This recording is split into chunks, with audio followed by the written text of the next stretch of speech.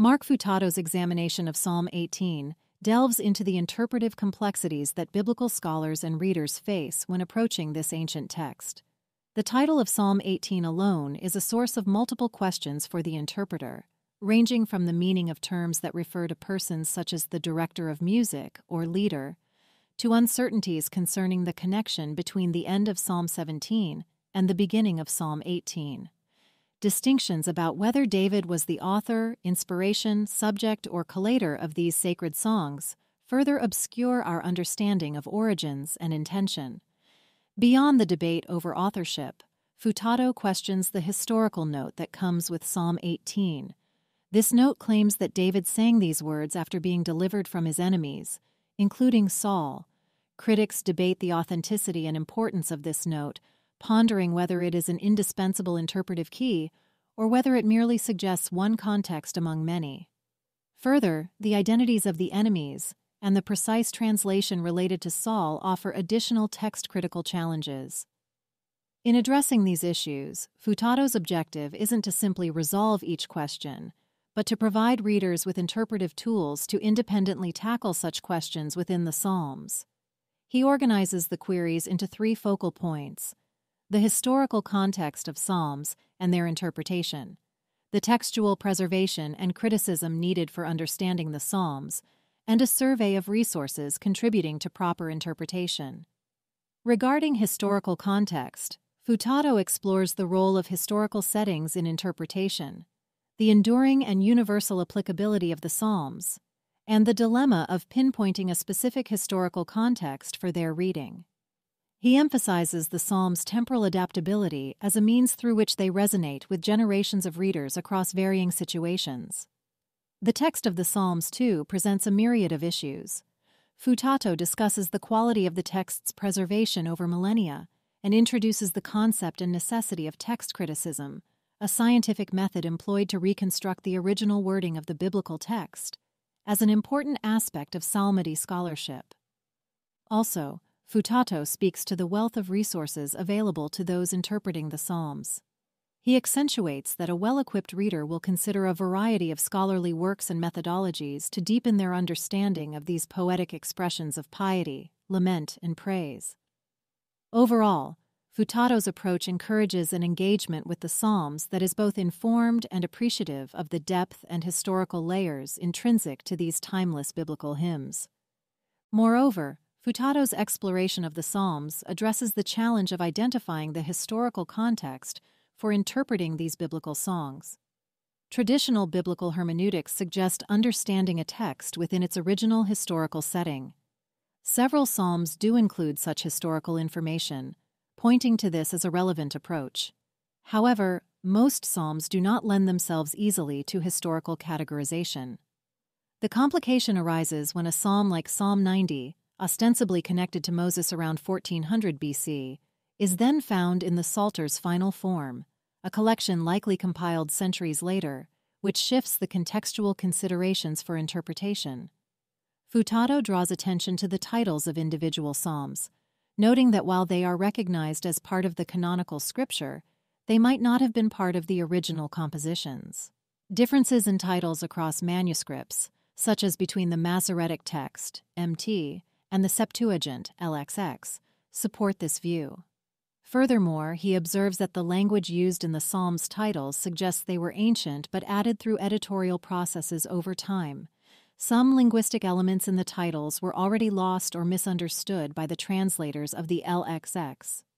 Regarding canonical acceptance, New Testament references to the titles as scripture, along with their integration into other canonical books like 2 Samuel and Habakkuk, validate their scriptural status.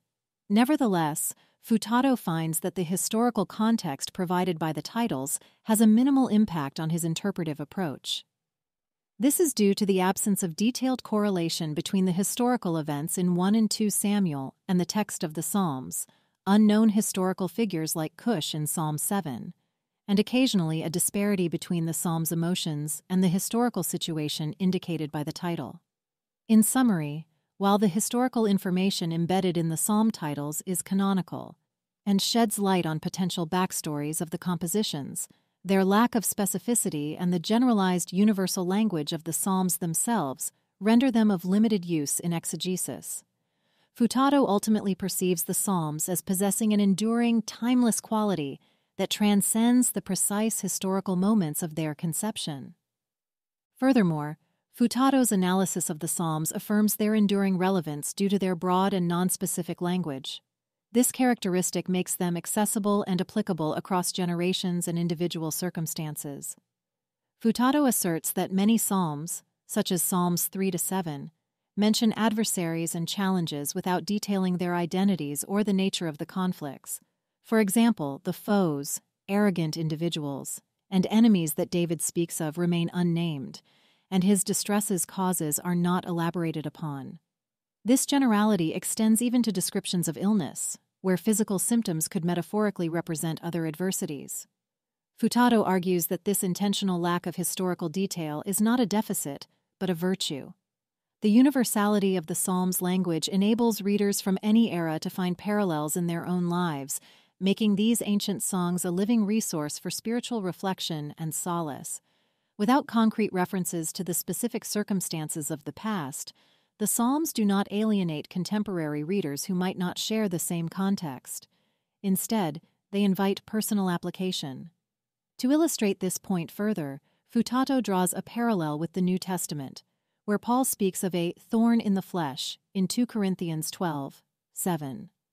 This issue's ambiguity has prompted commentary and speculation, as its nature is never clarified within the Scripture. Theologian Philip Hughes contends that this lack of specificity means that Paul's thorn can act as a metaphor for a wide range of afflictions that teach humility and dependence on God. In embracing this understanding of the Psalms, Futato highlights their ability to bridge the gap between ancient text and modern experience.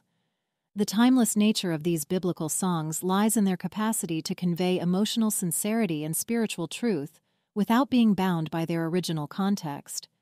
Readers can thus interpret and internalize the Psalms in ways that resonate with their current challenges and spiritual journeys, making these writings an impactful and enduring component of religious literature. In addition, Futato examines the Psalms through the lens of their historical context, drawing from Bruce Waltke's concept that a single psalm can take on different meanings as the biblical canon evolves and expands. To understand the layered historical contexts of the Psalms, particularly Psalm 89, Futato proposes a series of interpretive questions. What did the psalm mean to the original author? How was it understood by the postexilic community that finalized the Hebrew Bible? And what significance does it hold for New Testament authors? Focusing on Psalm 89 with special attention to verses 39-45, he discusses the possible original context during the reign of King Solomon and the subsequent reign of his son, Rehoboam. During Rehoboam's rule, the assault on Jerusalem by the Egyptian pharaoh Shishak resonates with the language of devastation in the psalm. Thus, in its earliest setting, the psalm might have been a prayer for the restoration of Rehoboam's kingship after the temple and the palace were looted. For the post-exilic community, these verses likely echoed the deeper tragedy of the Babylonian conquest and the destruction of Jerusalem in 586 BC, intensifying the psalm's plea as it transformed into a hope for the restoration of the Davidic monarchy, which had become a distant memory. In New Testament times, Futato debates that Psalm 89 finds its resolution in Jesus Christ, who embodies the manifestation of God's steadfast love and loyalty to the covenant with David. The psalm reassures Christians of God's enduring promises, symbolized in the life and ministry of Jesus.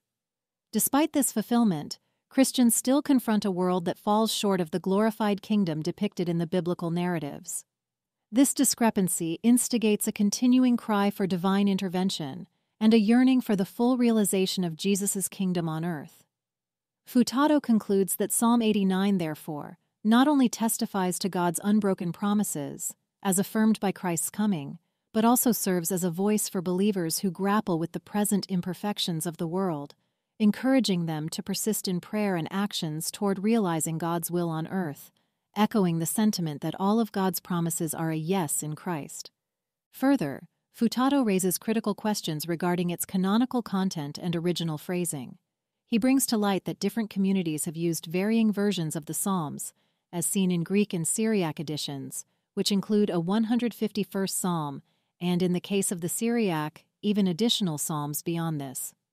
As if this weren't complex enough, the discovery of the Dead Sea Scrolls, specifically a psalm scroll from Qumran, 11 QPSA, challenges traditional conceptions as it features a unique selection and arrangement of psalms, some of which do not align with the canonical Psalter, known from the Masoretic text. A historical perspective is provided through Bruce Waltke's research, which traces the text's evolution from its formative stages, circa 1400, 400 BC, to the establishment of the Proto-Masoretic text around 100 AD, subsequently leading to the canonical Masoretic text around 1000 AD. Throughout this period, the conflicting tendencies of preserving or revising the text were observed. However, the inclination towards preservation became more pronounced over time, signaling a waning of textual alterations, even within linguistic practices like the use of vowel letters in Hebrew, a deduction that holds true despite evidence of linguistic evolution at Qumran. Emmanuel Tov distinguishes between the compositional phase of a biblical book and the transmission stage of the text, treated as finished and authoritative. Tov posits that the various text types present before the authoritative text were also seen authoritatively by their respective communities at the time. In sum, Waltke and Futato echo the stance that, despite the existence of multiple text types, the MT is to be considered the authoritative text. As corroborated by the early church and synagogue, the MT became the standard, as suggested by the works of ancient scholars such as Origen and Jerome.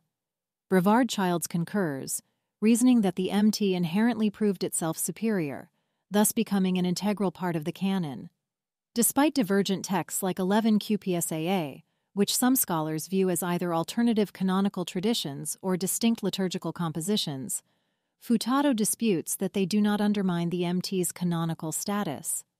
In essence, the MT, with its 150 psalms, reigns as the established text for the Book of Psalms. Besides, in his analysis of text criticism, Futato focuses on Psalm 104, 6a, to show the necessity of this scholarly pursuit in biblical interpretation. The verse in Hebrew presents challenges both grammatically and theologically, which have led scholars to scrutinize the original text for better clarity and understanding. The grammatical problem arises from the Hebrew phrase translated as "you covered it," where the pronoun it is masculine singular, with no clear masculine antecedent in the context. Futato indicates that the nearby word for earth is feminine, which should logically be the antecedent. This incongruence is further maintained by the Septuagint and Vulgate translations, which render the phrase in a way that suggests a reading of his garment, reflecting a masculine possessive form that aligns with the pronoun it. The theological dilemma is found in the context of the creation narrative within the psalm, where God is said to cover the land with waters referred to as the deep. The psalm goes on to depict God rebuking the waters and setting their boundaries, which seemingly contradicts the initial act of covering the land with water.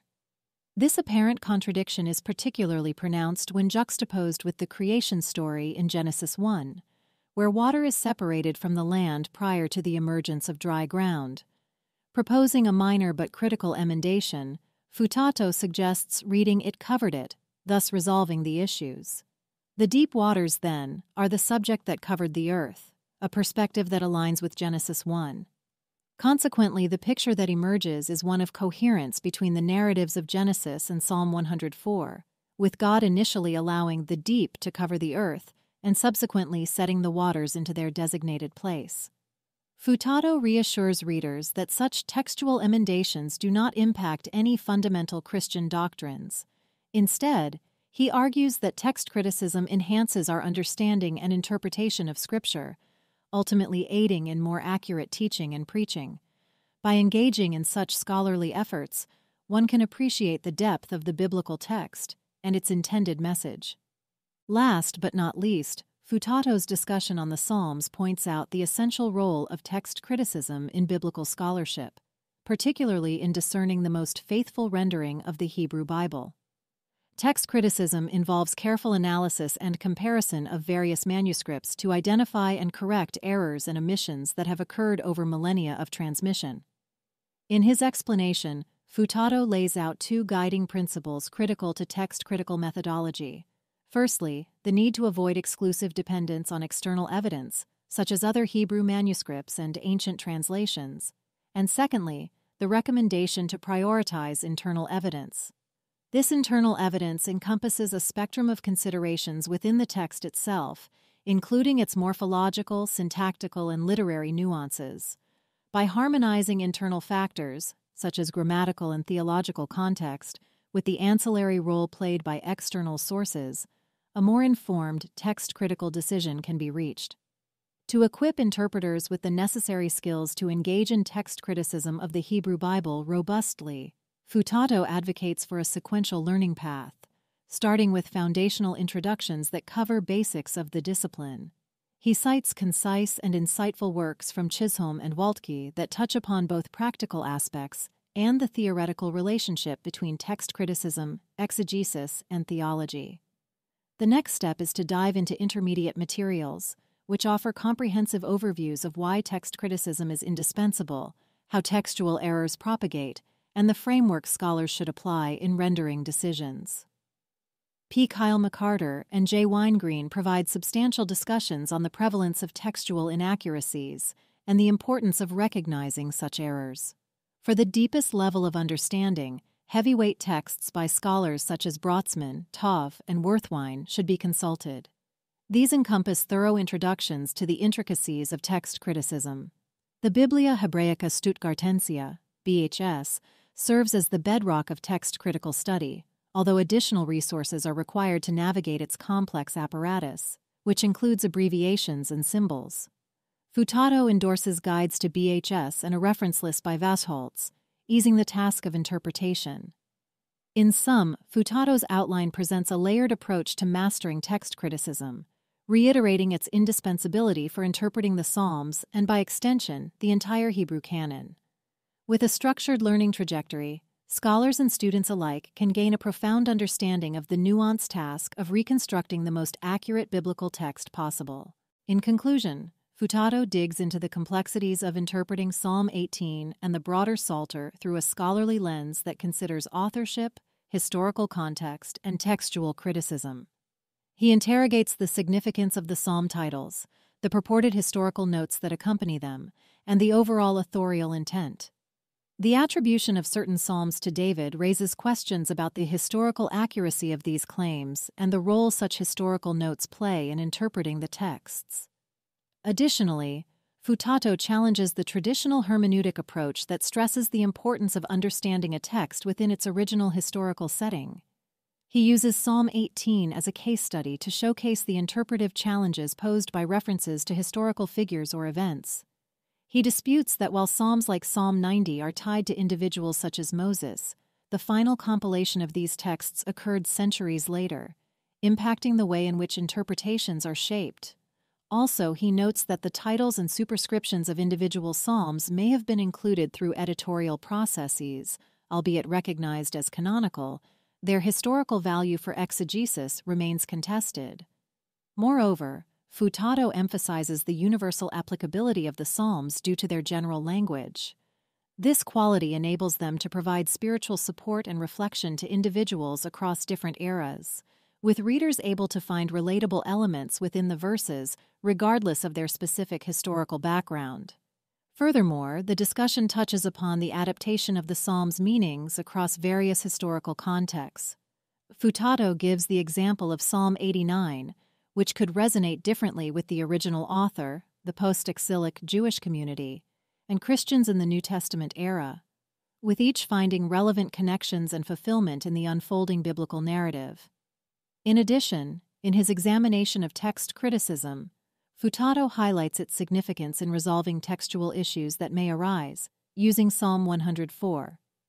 6a as an illustration of how emendation can align the Psalms with other creation narratives like that in Genesis.